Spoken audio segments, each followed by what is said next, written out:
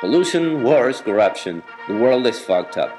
So Diesel had the stupid idea to create a country like no other, a social experiment and a virtual space to discuss world issues. Welcome to Diesel Island, the land of the stupid and home of the brave. We announced the launch of Diesel's Spring-Summer 2011 collection by telling the story of Diesel Island, a paradise for anyone who's had enough of their own country. Spanning print, retail and online, the campaign kicked off with a catalog that told the story of how the island's pioneers created this new nation, followed by the History of Diesel Island video to support the story. But the real fun happened online.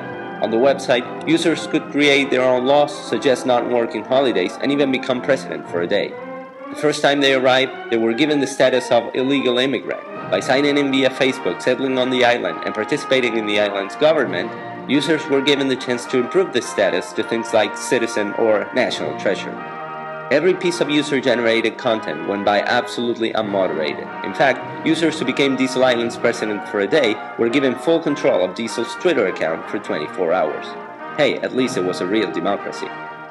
Users who didn't want to build a nation could play with our catalog by navigating the island in Google Street View style, where we told the story of the island with full integration with e-commerce.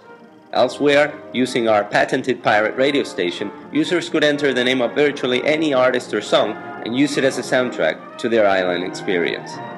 In the analog world, Diesel stores were converted into embassies where consumers could collect real Diesel Island passports complete with full-body passport photos taken in-store or registered to attend embassy parties. This is Diesel Island today, but like any democracy, it has its flaws and it may change along with its people. Thanks for listening to this shit.